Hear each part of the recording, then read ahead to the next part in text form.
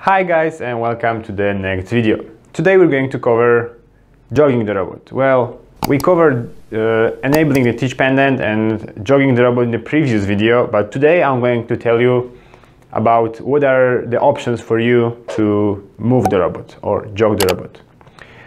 So there are basically two main ways to jog the robot. The first of them is jogging with each of the axes. So those are called joint movements.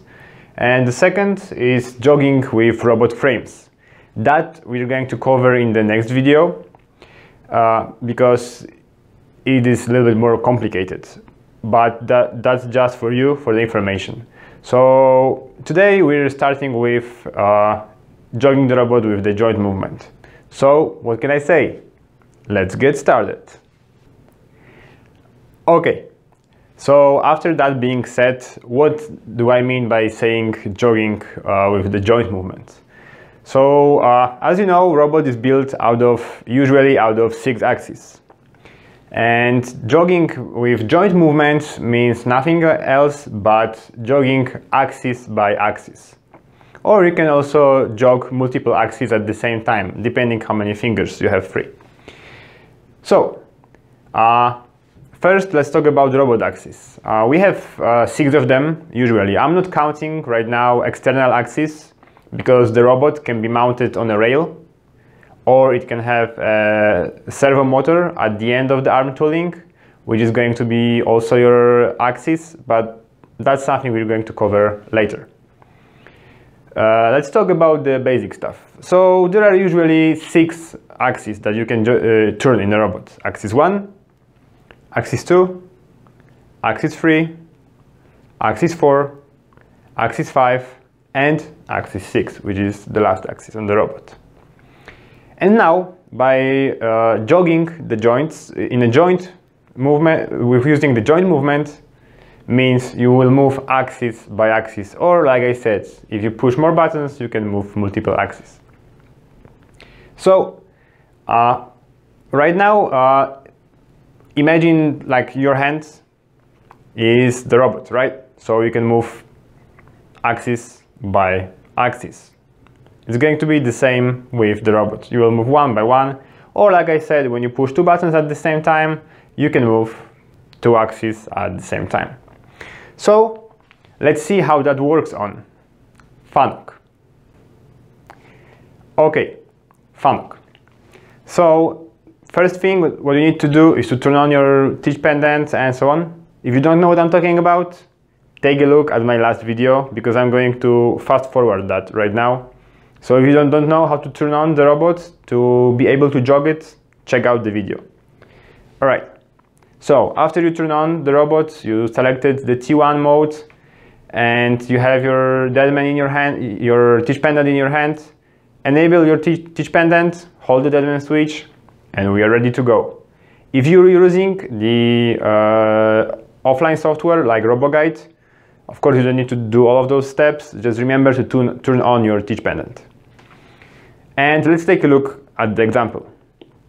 So first thing you do, you hit the cord button located on the teach pendant. It is located right here. And with that button, you're able to change between the robot coordinate systems.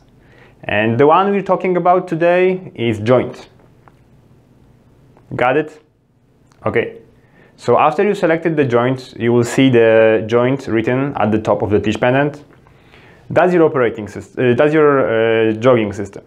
Now you need to adjust the speed of the movement. Make sure you don't start at 100% because you might hit something. So start it slowly, and then you can increase the speed when you know what you're doing. So let's decrease the speed. How do we do it? Take a look at the teach pendant. There are 2 buttons with a percentage, and they have kind of an arrow that is indicating that you're going down with the speed or up with the speed. So go down to 10, 25%. Okay? Now when you got it, we can try to move the robot. So remember guys, I told you about in the previous video that in FANUC, if you want to jog it, you need to hold the shift key, which is enabling the blue keys. Yes. Okay, so what do we do? If you are having the real robot, hold your deadman, turn on your teach pendant first, hold your deadman, push the reset button. In Robogiude, just enable the teach pendant, hit the reset button, and we're ready to go. So hold the shift button, and now on the right hand side of the teach pendant you have all of those blue keys with X, Y, Z and so on, and they also have small captions saying J1, J2 and so on. So J is abbreviation for joint 1 to joint 6.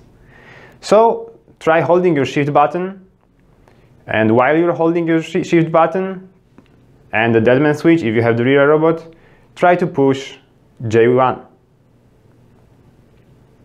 try to move J2, try to move J3, and so on.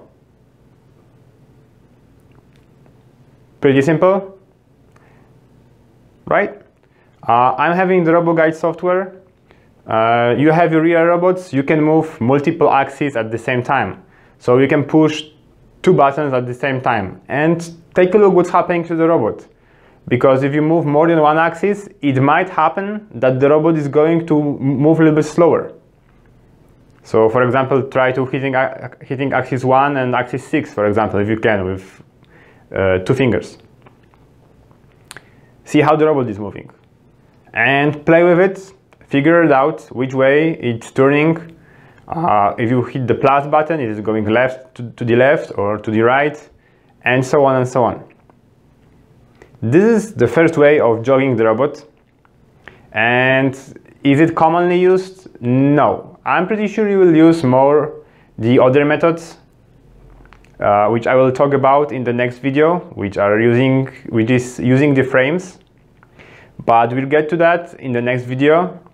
For now, practice it, and after you do it, get comfortable with it, so you know that's the first of the methods for jogging.